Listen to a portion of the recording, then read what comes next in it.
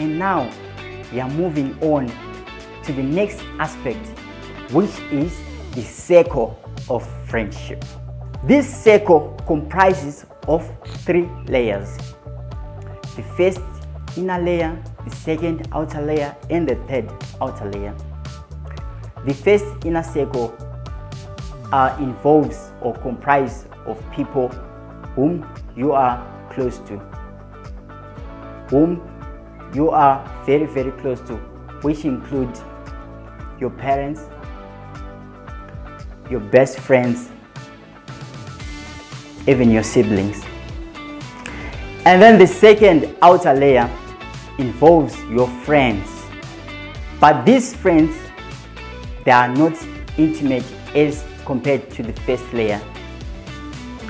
And moving on to the last layer, the third outer layer comprises of people you barely talk to. So these people may include your neighbors, your workmates, your classmates, those people you normally talk to or you talk to here and there.